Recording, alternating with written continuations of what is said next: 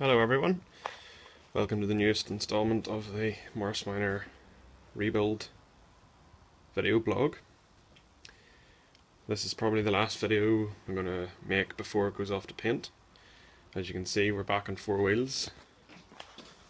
Rear axle is installed.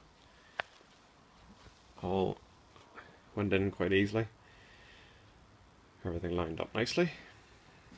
No rear wings on, they need a bit of repair work. That'll probably be done in the body shop as I'm not too confident fixing up the double curve at the rear. You can see the last patches have been put in there at the back. Finished fixing up, this will be dressed obviously, but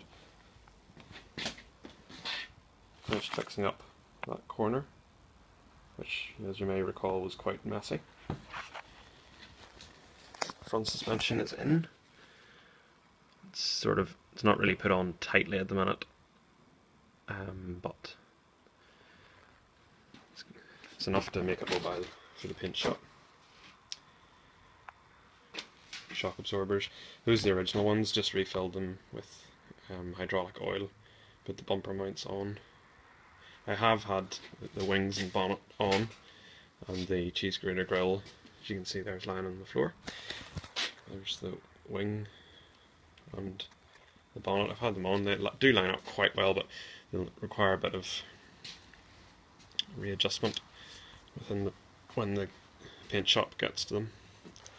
As you can see, I've closed over the indicator holes.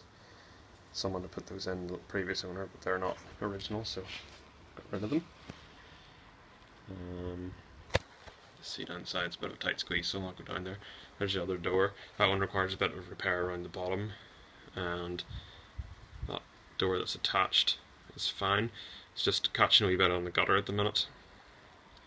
The gutter I repaired myself, but hopefully that won't require, probably just needs pushed out straight. Sort of put a patch in there on the other side. That was purely cosmetic.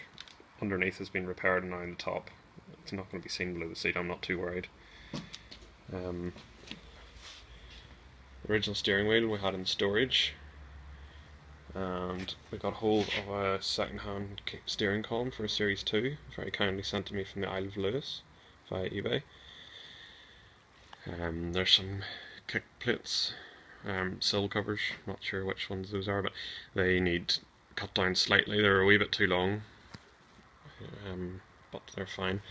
That corner there at the arch just needs tidied up, but again it's welded up from underneath, so it's fine. Car seems to have been a bit of a mismatch of years, so I've had a few problems with parts orders and so on. For instance, the track rod ends on the steering rack, those I ordered what I thought would be the correct free gear, but they were the wrong size. So I have new ones on order. Suspension's all painted up and shiny. Went together quite well. One of the I can't really show you underneath, but one of the tie rods are the torsion bars. The end had to be cut off that, but I built it up with Welding and got a 12mm thread put into it, so I'm quite pleased with that. Repair rather than replace. The handbrake is in and working to a degree, but not fabulously. As you can see, there are wooden blocks.